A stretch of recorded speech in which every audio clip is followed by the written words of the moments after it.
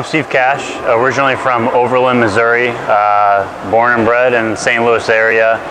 When I was 3 years old, I was diagnosed with bone cancer in my knee. At that point, they had to amputate my leg. So I started playing hockey when I was about 10 years old, got into inline, and I found out about sled hockey by way of an inline tournament here in St. Louis about 14 years old. You know, when you're growing up with a disability per se, you know, you're told that you can't do certain things. Well, sled hockey provided me with the opportunity to actually represent my country, and I found that it was something that I excelled at. So things worked out. In 2010, I was able to win my first gold medal.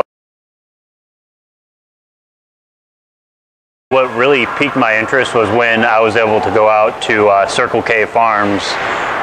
Jerry Niebel and his family, they own a great establishment out there with 120 dairy cows, and just being out there and seeing the process of it, just the bare bones side of it, where the milk gets produced and processed and then ultimately delivered to those homes across the region.